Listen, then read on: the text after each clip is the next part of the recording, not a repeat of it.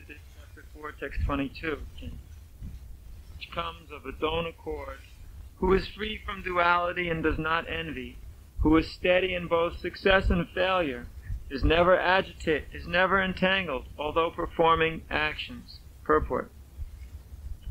A Krishna-conscious person does not make much endeavor even to maintain his body. He is satisfied with gains which are obtained of their own accord. He neither begs nor borrows, but he labors honestly as far as is in his power, and is satisfied with whatever is obtained by his own honest labor. He is therefore independent in his livelihood. He does not allow anyone's service to hamper his own service in Krishna consciousness. However, for the service of the Lord, he can participate in any kind of action without being disturbed by the duality of the material world. The duality of the material world is felt in terms of heat and cold, or misery and happiness. A Krishna-conscious person is above duality because he does not hesitate to act in any way for the satisfaction of Krishna. Therefore he is steady both in success and in failure. These signs are visible when one is fully in transcendental knowledge. Yadvichcha labhasantushto tvanvatito vimatsara samaksidha visidha cha krutvapi nanibhajate. He who is satisfied with gain which comes of its own accord, who is free from duality and does not envy, who is steady in both success and failure, is never entangled, although performing actions. So here is a very important point, which often we forget about when we are endeavoring in our Krishna conscious activities, is that one should be satisfied with gain which comes of its own accord. And that is a very difficult kind of a judgment to make. When is an action over endeavor, and when is an action or the result of an action coming out of its own accord? And here in this class, I don't think we would be able to pin down some kind of formula which we should follow, that so much endeavor, when the endeavor meter goes here, then the red light starts flashing. Too much endeavor. Because it's not necessarily able to be understood in that way. Sometimes, for instance, something will come very easily, and one will think that maybe this is what Krishna wants. Of course, maybe it came easily because that's what Maya wants. Or something may be very, very hard, and one will think, well, maybe Krishna doesn't want it, but maybe it's because Maya doesn't want it. So it's very hard to understand at what point to draw the line. For instance, Prabhupada, when he was wanting to get this Bombay land, everybody else said, don't do it. One devotee was continuously trying to thwart the plan of Prabhupada to get that land in various ways, because he thought it was a terrible idea. And others were also trying to thwart that plan, what to speak of the person who wanted to cheat everybody, cheat Prabhupada. So every indication was, don't get it. Every indication was, don't buy it. Get off. Go away. But the fact was that Krishna wanted it. Just like if you're Arjuna, of course you'll never be Arjuna, but just like Arjuna on the battlefield of Kurukshetra, when he is faced with millions of people who want to kill him, certainly it was not easy to engage in that battle. So it was very difficult. So should one say it was an over-endeavor? Because somebody's shooting arrows at you, the result is not coming easily. All the enemies, they just don't fall over just because you look at them. So, is it an over-endeavor? No, because Krishna wanted it done. So here's a rule. If Krishna wants it done, no matter what it takes to do it, you should do it. If it's the order of the spiritual master, no matter what it takes to do it, you should do it. even if you think it's an over-endeavor. But it's not so. Some disciples thought it was an over-endeavor to buy Hare Krishna land. Others thought, if Prabhupada wants to buy it, then we should work for it. Luckily, there were more who were willing to work for it than against it. But the point was that that is a determining factor. If Prabhupada wanted, we would do. If he didn't want, we wouldn't do. That is a determining factor. Not the difficulty it took to attain it. The factor was the desire of the spiritual master in Krishna. So that is a very, very important factor. The most important factor. Now someone may ask, well, what about in other activities where I may not have a direct instruction like that? Maybe I've got to perform a certain activity. And I'm endeavoring, and it's just simply not working. Does that mean I should be satisfied if it worked automatically and not endeavor anymore? No, because it's not the question of the ease of the activity that counts. It's the question of the authorization of the activity. For instance, if one is asked to build something out of wood, well, some things can be pretty tricky. Something little or something complicated, it can be very tricky. So, it's not going to be easy, even for an expert. It's not that just because you're expert, things are easy. They're also hard, but one is more able to do it. So, if it is authorized, then one should do, because the authorization is there. And even if it's very, very hard, you should keep on doing it. So this authorization idea is very important.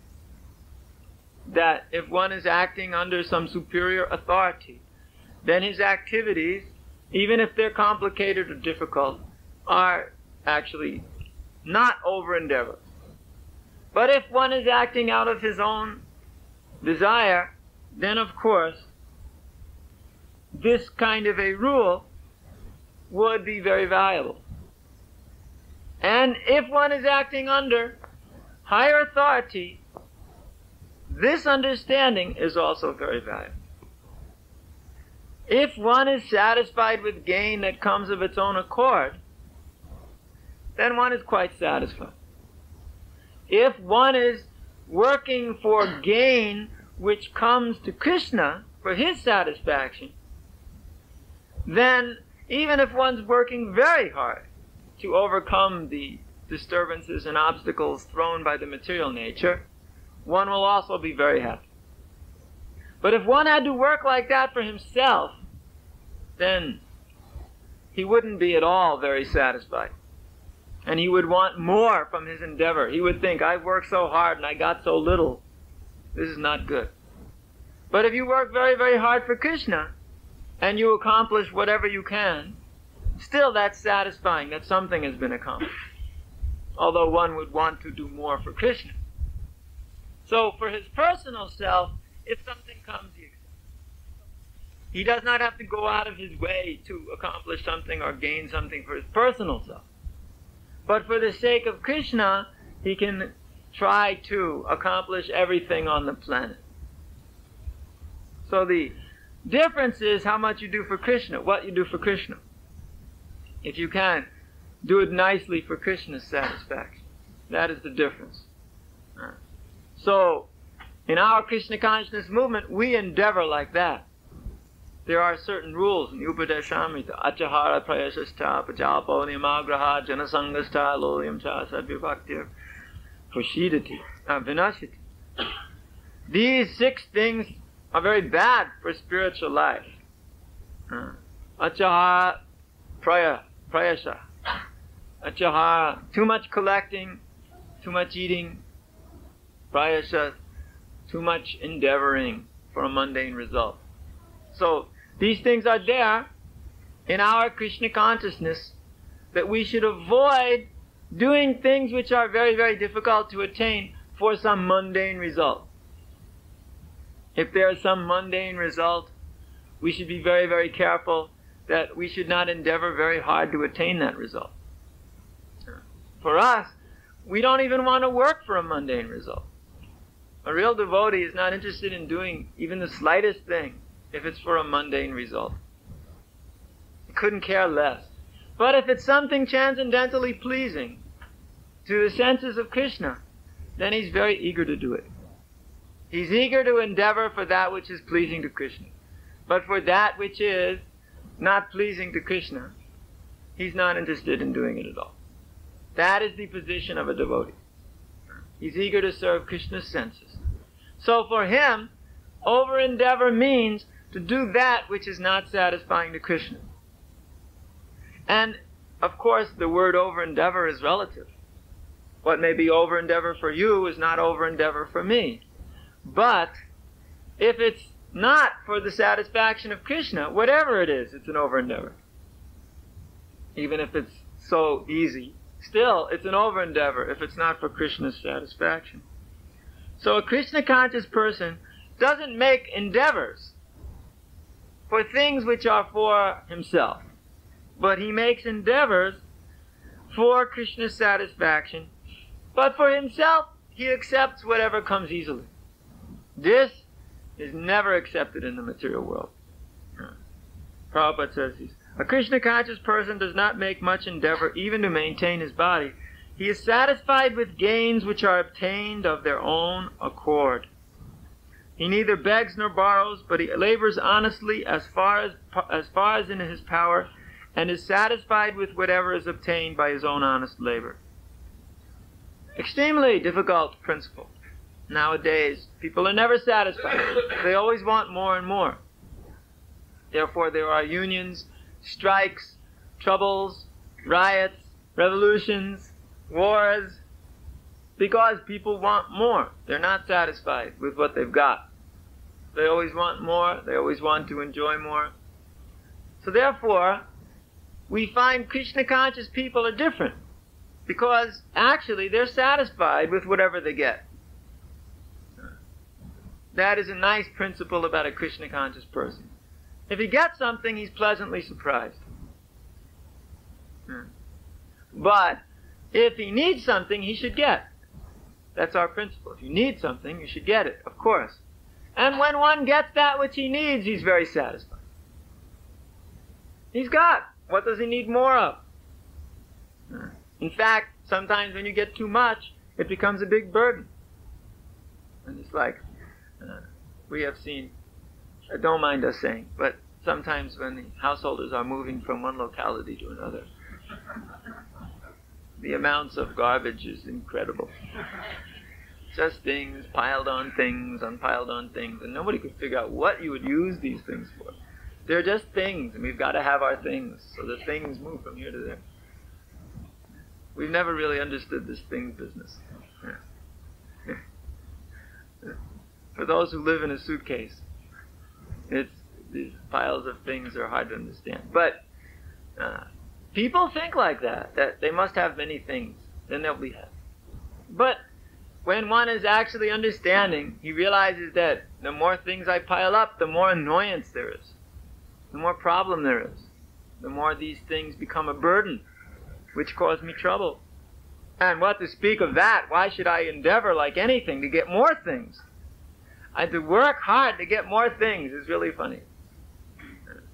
Therefore, Krishna-conscious man doesn't require things. Yes, he will require a heater in his room. Yes, he will require water in the bathroom. Yes, he will require clothes on the back. Yes, he will require shoes on the feet. Yes, these are requirements.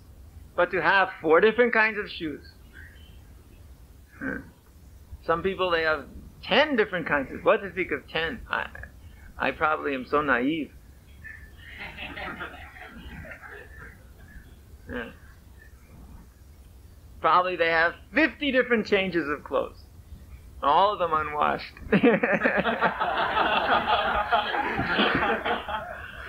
And a Krishna-conscious person requires 2 or 3 dhotis and kurtas. Yeah? That's all. What more does he need? Of course, Sankirtan clothes, all right, so then we make a change and wash them frequently. So, but materialists, he has to always look very snazzy. Many, many different sets of clothes. Because he thinks that these things, they make his identity. But actually, because of that, he has to sell himself to somebody else in order to make more and more money, in order to supply more and more things that he enjoys. But a Krishna conscious person is not like that. Therefore, he's independent. The material society cannot capture him with anchors because he doesn't require things. He doesn't require huge income. He doesn't require any income. Because he knows that which I need I get in my service. After all, it's just common sense. We want everybody to go on serving enthusiastically, so if we don't feed you, you stop serving and go away. It's very utilitarian. We want you to be Krishna conscious, so therefore we know if we don't feed you, you'll get very upset and go away. So we feed you.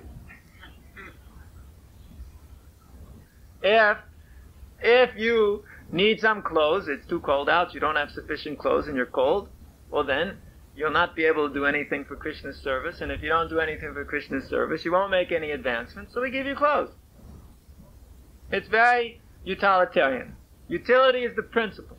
What you require, you take. This is actual communism. In the so-called in the pseudo-communistic societies, they don't have the faintest idea what communism is. Because they're doing the exact same thing. Eating, sleeping, mating, defending, and economic development.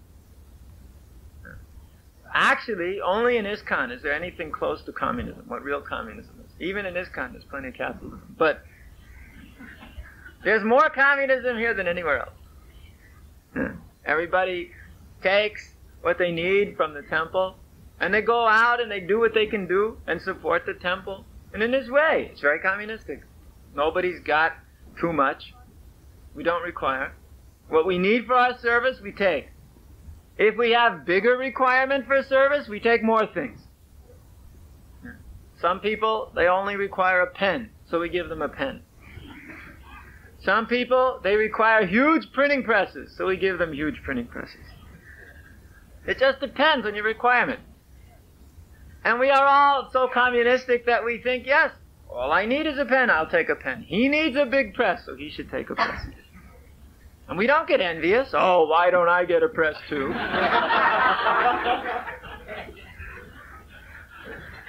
Oh, we say, okay, you want a press too? Go ahead, there's one. You take it too. You share it, okay? Make nice books for profit. What you need, you get, and you give more than you've got. This is very good communistic principle. Yeah. Actually, we even give more than you need. If you want to eat too much, you can do that. And if you want to serve too much, you can do that too. We give facility.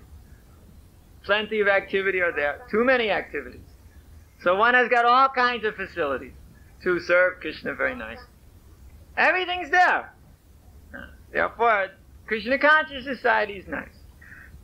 For those who actually have a taste for this kind of renunciation, Krishna conscious society is very nice because it allows them to live very peacefully and free.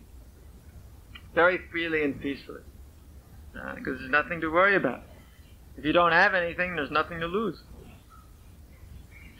Now, a person in Krishna consciousness is independent. Independent means that he's not depending on others for his sense gratification. Since he has nothing to gain from sense gratification, therefore, he's not depending on other persons to supply him anything for sense gratification. Whereas persons who are dependent on others for sense gratification always have to somehow act in such a way to get that from that other person. Either you have to pay that person to give you sense gratification, or you have to flatter that person, or you have to do so many things. Just like in the material world where people are so dependent on others. A man so dependent on woman, he will go out and act even like a complete fool just to attract the attention of some woman. Wasting his whole day. You see in the materialistic society, everywhere you see man and woman going. And what are they doing? Nothing of value. Just the woman talks something stupid, and the man has to go, yes dear, yes dear. Then the man does something stupid, and the woman goes, oh, how nice, or she goes, oh, you're a fool, or whatever. Yeah. And all day long, they're just busy interacting with each other. And what do they accomplish? Absolutely nothing, except they spend a lot of money. And therefore, on Monday morning, he's got to go to work.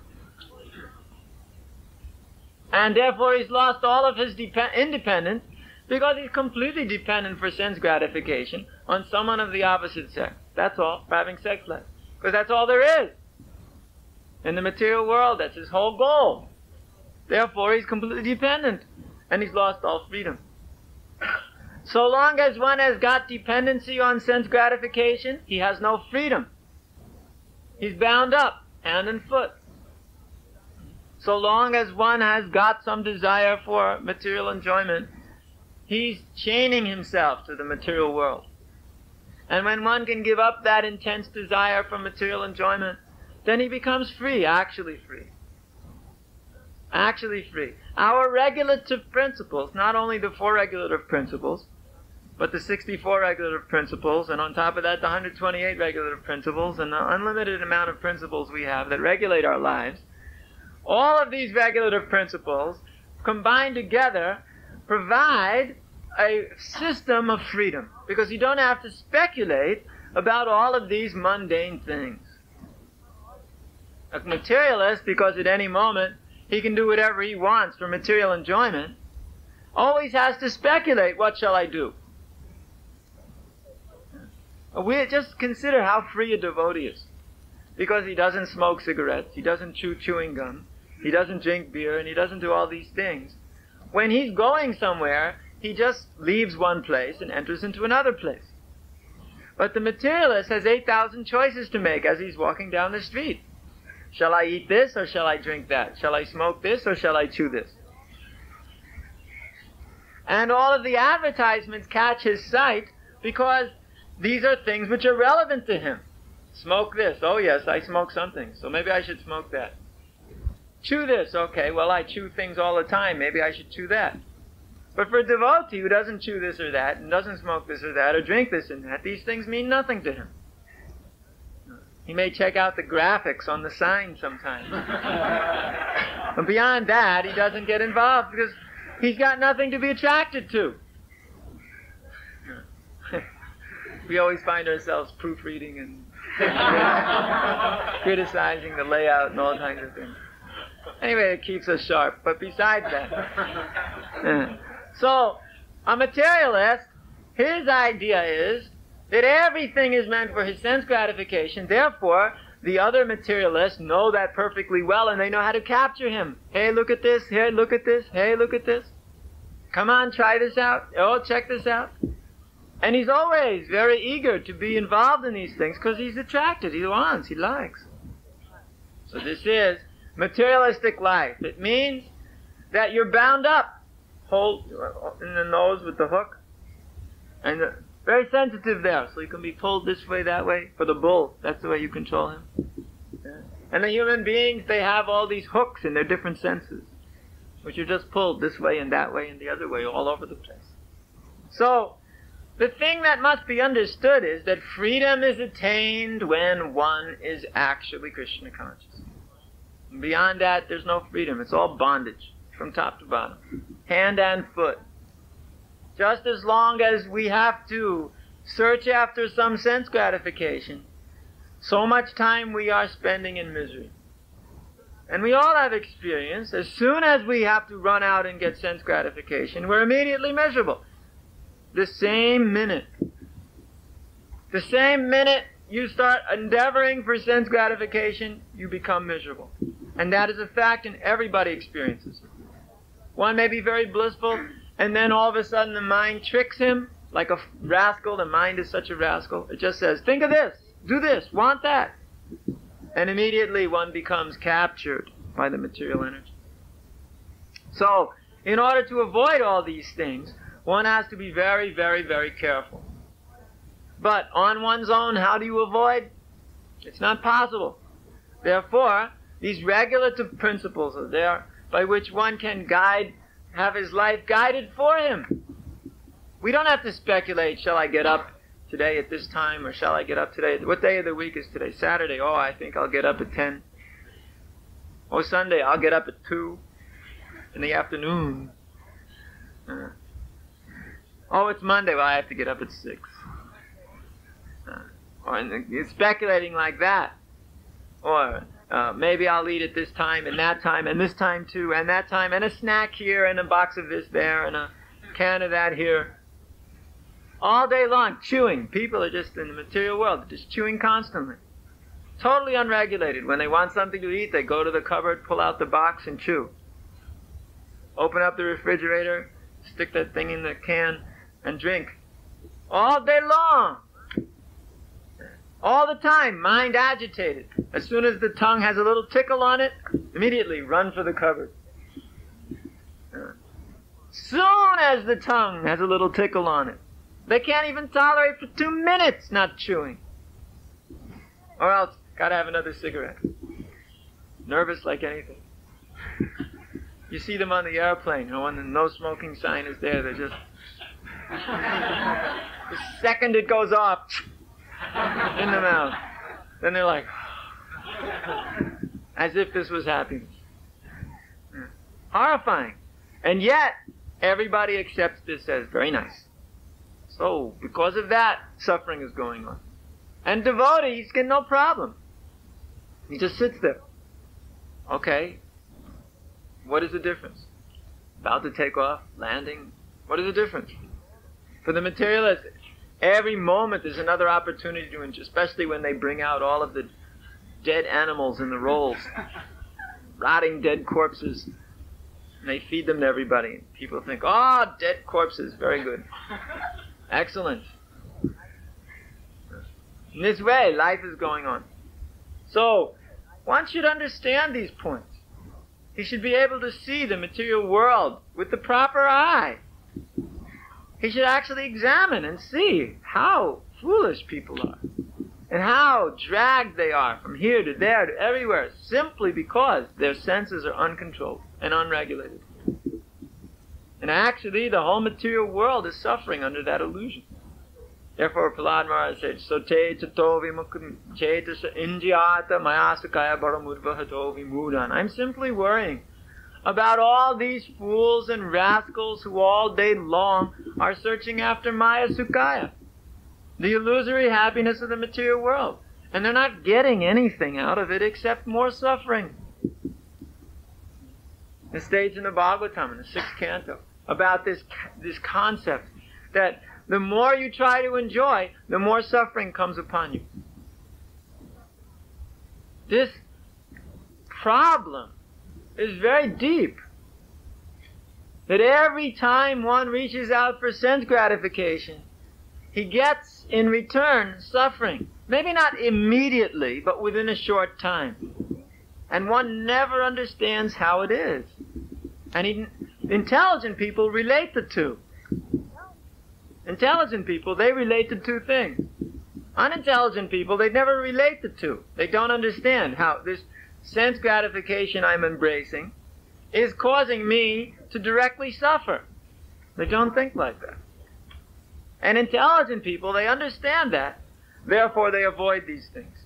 Such persons have the opportunity to attain the mode of goodness, and from the mode of goodness, they can take up transcendental consciousness. Evam prasana manaso bhagavad bhakti yogataha bhagavad tattva vijnana mukta sanghas. From that point of clarity of the mind that comes from the mode of goodness, one is capable of elevating higher to the transcendental platform. First, one must come to the mode of goodness. And that's very important, because when you can come to the mode of goodness, then there's all possibility of actually understanding the Supreme. From that platform of the mode of goodness, then one can understand Krishna. And in the mode of goodness, one is not searching after all day long sense gratification. He's looking for knowledge. And even something which is generally considered ignorant is the cause of development of knowledge of one who's in the transcendental position. Even something which is generally considered negative, ignorant, useless, nonsense, For such a person in knowledge, even that is capable of expanding his realization. He may see something and realize perfectly well, this material world is insane. Actually, every intelligent man understands that. This material world is completely insane. But in order to save themselves from that, the materialists, they make themselves all kinds of havens in the material world, where their own little thing goes on, in their own little place. And in this way they think they're safe. But then no one's safe. In this material world, no one's safe. Nobody's safe. Because this material world is definitely insane. Especially nowadays. Nowadays it's more insane than it's ever been in history. And it's only getting worse day by day. So therefore, this Krishna consciousness movement is meant for intelligent class of men. Of course, when we look around the room, we may be wondering who that intelligent class was supposed to have been. But it is a fact that if you are surrendered to Krishna, automatically, by definition, you are of the intelligent class. Now, within the intelligent class, there are degrees too. But we have seen that even the simplest devotee understands more about the basic principles of life, the basic reality of existence, than even a big, sophisticated professor in the university. Yes, that's a fact. Even the simplest devotee understands things which even big, learned people don't have a chance to understand. Even if you simply understand one thing, that Krishna is the Supreme Personality of Godhead, and you are His eternal servant, you have just understood more than 99.99% of all intelligent people on this planet. And that is actual intelligence. Because if you do anything else, it ends up in degradation, descent into the lower species, or continuous rebirth. And if one just simply understands that and acts on it, he goes back home, back to Godhead, back to the spiritual sky in pure bliss. Therefore, there's nothing to worry about if you're in Krishna consciousness movement. And we are, so let us not worry. Let us be Krishna conscious, chant Hare Krishna, Krishna Krishna, Hare Hare, Hare Ram, Ram Ram, Hare Hare, and make our lives sublime. Hare Krishna.